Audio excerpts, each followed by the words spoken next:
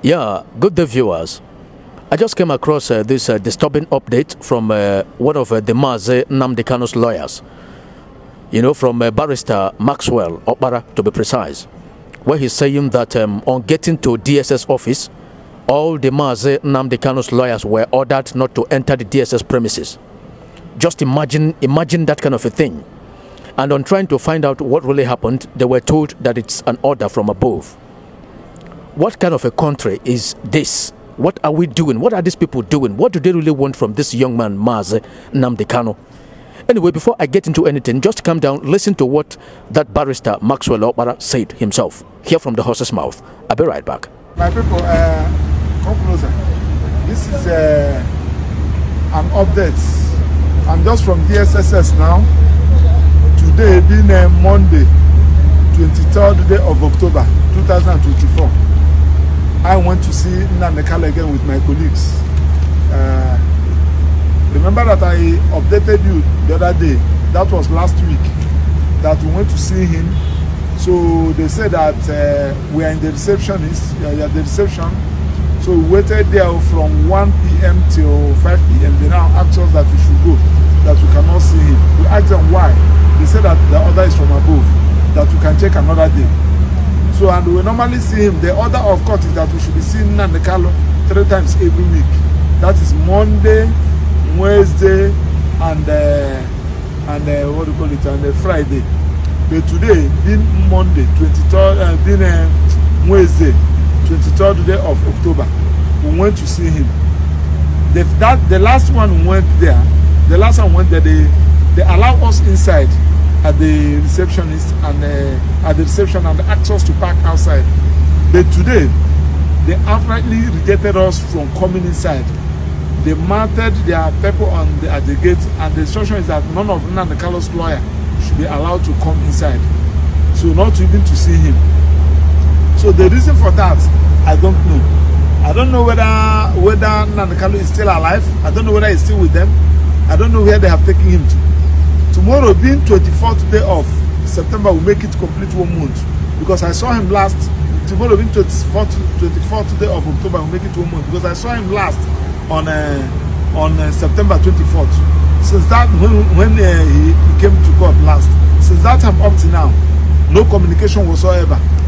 This is the document I want to come and show him in respect of preparing his documents, the things that we feel that we can file in court. That now they did not allow us access. Nnamdi Kanu is the only person now, as we speak now, that is facing a criminal trial without a lawyer. No date for the court in the Federal High Court, no access to his lawyer. So when I left to DSS, I decided to come and see Attorney General.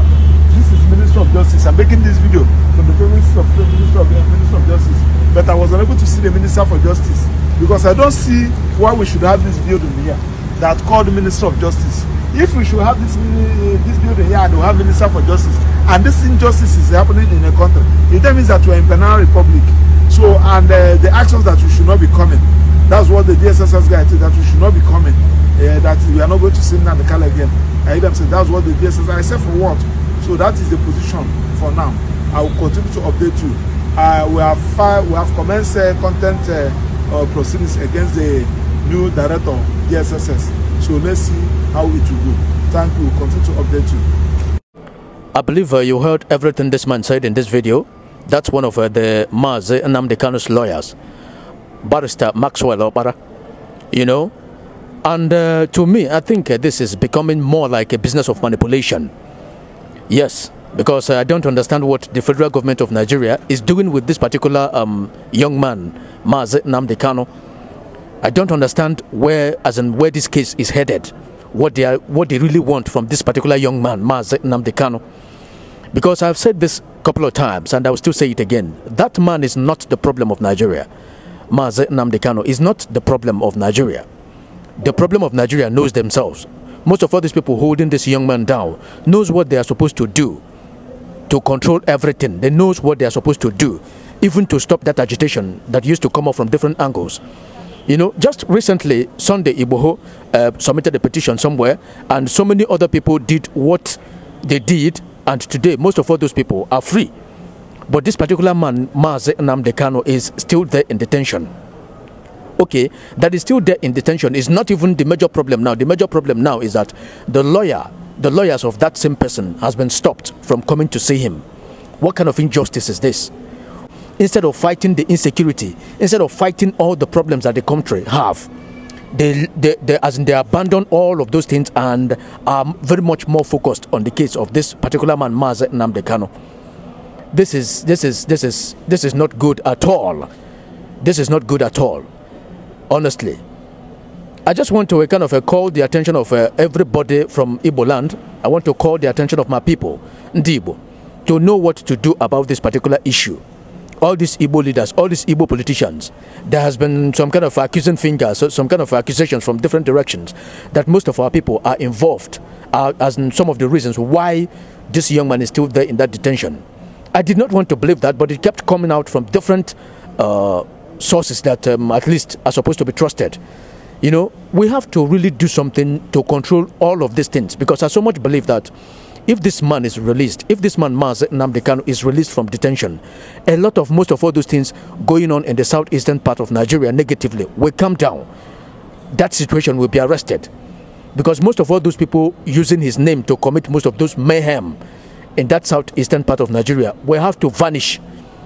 You know, because they are doing all those things and succeeding because the person they are using his name is not out, is not outside. That is just the issue. So to me, I think our people have to do everything possible to make sure that they get this man released from that DSS detention. Because as everybody can see, it is that, as in, the case is facing a different direction now. Honestly. And this is one of the men, one of the loud voices, one of the lions that we will never want to miss in Igbo land. Honestly, I do not want to say much about this. I just came across this video and decided to bring it on for a lot of people to see what is really happening, where the case we are talking about is headed, you know, and for people that matters, for everybody that can do anything, to do what they can do before it gets too late. Thank you so much for watching our videos. Thank you so much for sharing our videos. I still remain your man, Moris Nwa Ezike Oba, the top class media. Do have a wonderful day. Thank you.